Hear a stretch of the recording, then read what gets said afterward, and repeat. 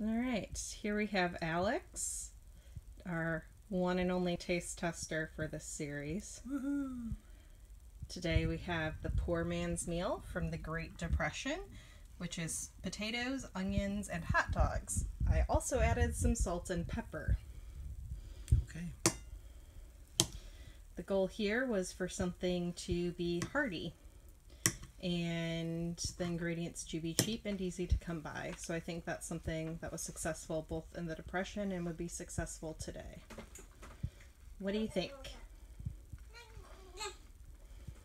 It's pretty good.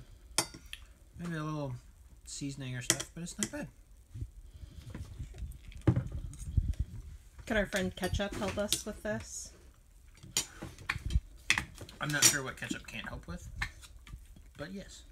Well, fortunately for you, ketchup was used a lot during the Great Depression and was considered a vegetable.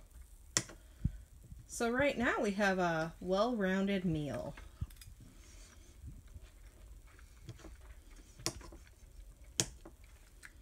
Ketchup didn't help as much as I thought. It's good. It's alright. Good. Would you eat it again? If I had to, yes. So is this a desperate times meal? Like verge of desperate times, yes. Okay. It was good.